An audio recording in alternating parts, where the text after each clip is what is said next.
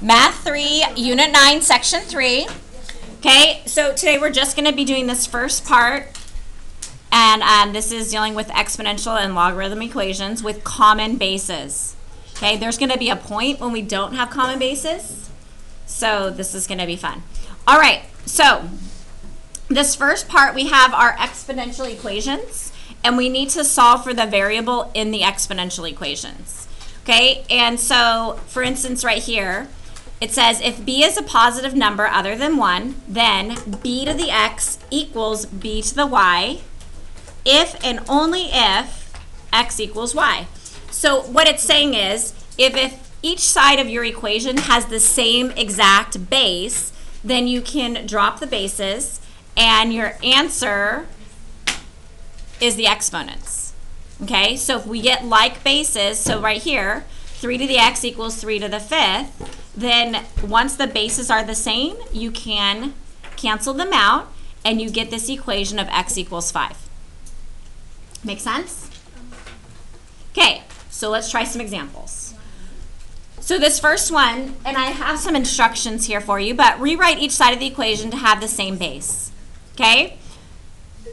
81. Can we make 81 so it has the same base of 3? Yeah, what is 81?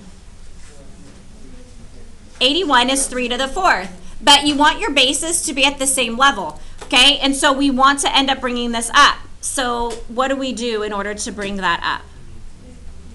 It'll become a negative, so that means we have 3 to the negative 4. So therefore, what is my answer? X equals negative 4. So once you have the bases at the same level, and if they are the same, you drop the bases, and that's your answer. Okay, so I'm going to give you like 30 seconds to figure out the answer to this next one. Good.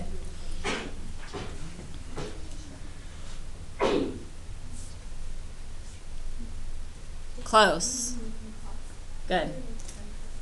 And when you're showing me your answers, good. I'm assuming that they're negative. Good. Good, good, good, good, good, good.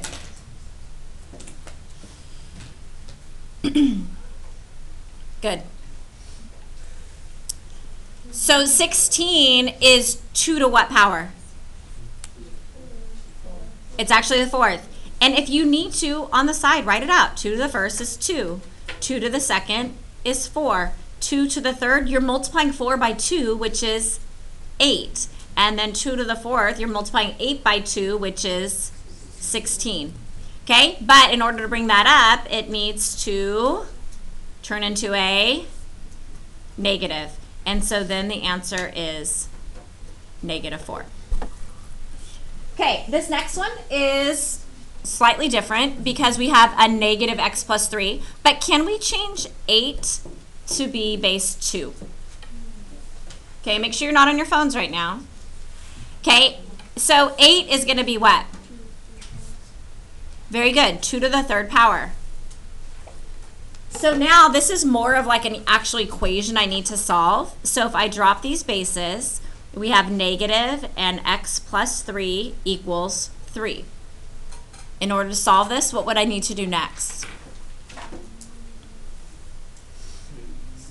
Yeah, distribute the negative through. And so we'd end up with negative x minus 3 equals 3. And then we would, very good, add 3 to both sides. Negative x equals 3 plus 3 is 6. And then if negative x equals 6, what does positive x equal? Very good, negative 6. So x equals negative 6.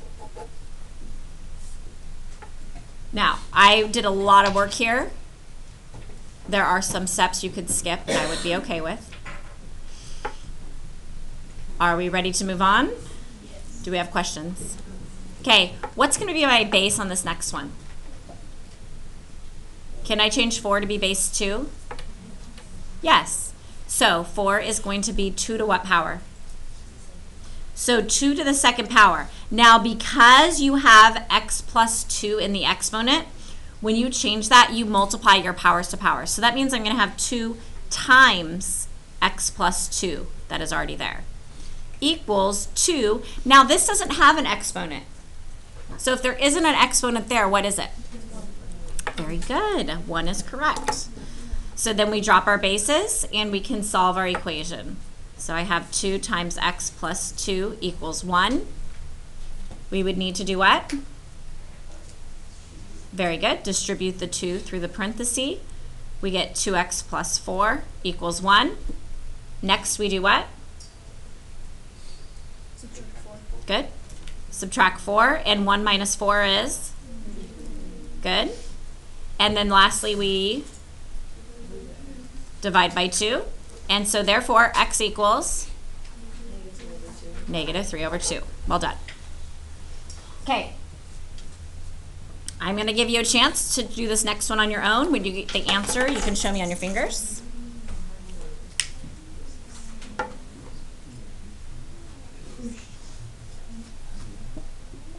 Actually, I'll let you guys just set it up first. So do the first where you get your common bases, and then we'll check to see if you're right. So I'll give you about 10 more seconds.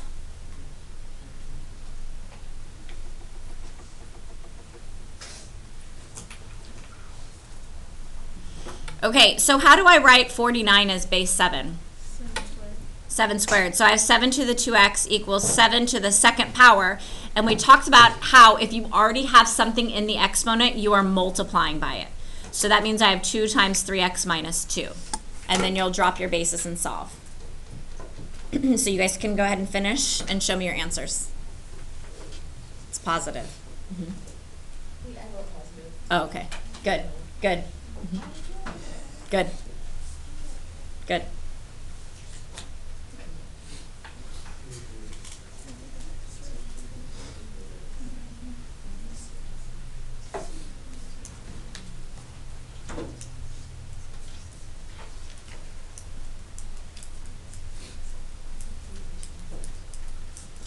Okay, so I'm waiting to see answers once you get them. Good.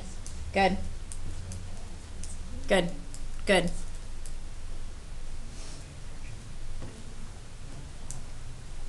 So we'll work through it.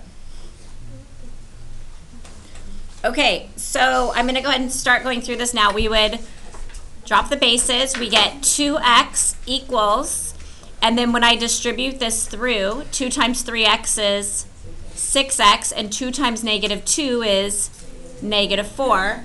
To solve, I'm going to go ahead and subtract 6x to both sides. 2x minus 6x is -4x. -4x equals -4. And last, we divide by -4 to both sides. And that means that x equals +1. Okay. On this next one, people sometimes make a mistake because they are trying to make 27 into 9. But 9 to the first power is 9, and 9 to the second power is what? 81. So the base 9 will not work. So what base could I use? 3. Good. And so 9 would end up being 3 to what power? 2. But then we have to multiply by what's there. So that's actually 2 times 2x. And 27 would be what? 3 to the third power. But there's already that x minus 1, so we always have to multiply powers to powers. Okay, and so now that we have the like bases, we can drop the bases and we solve. Okay, and 2 times 2x would be 4x equals, here we distribute, and we get what? 3x minus 3.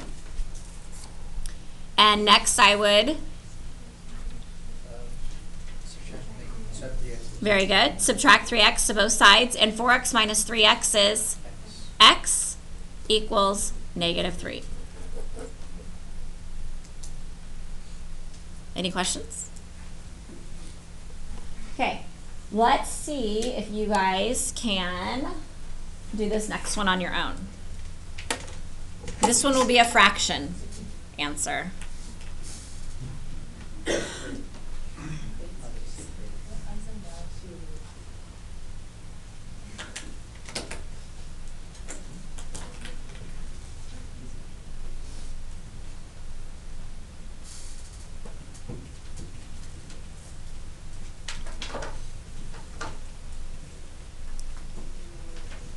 So can we change 27 to be base 3? And so what I like to do is I just take the number, just like when I have the fraction, I just deal with the number without a fraction for a minute. And 27 as a fraction would be what? I'm not as a fraction. As an exponent would be what? 3 to the third. Well, because this is a root, what if it doesn't say what root it is? It's actually what? 2, right? And so all you're going to end up doing is changing that into a fractional exponent. So what will this be as a fractional exponent? Very good. 3 over 2. Remember, the bottom number represents the root, and then 3, your exponent here goes in that, like the highest part in the fraction. So therefore, we can cancel out the bases, and my answer is x equals 3 over 2. Any questions?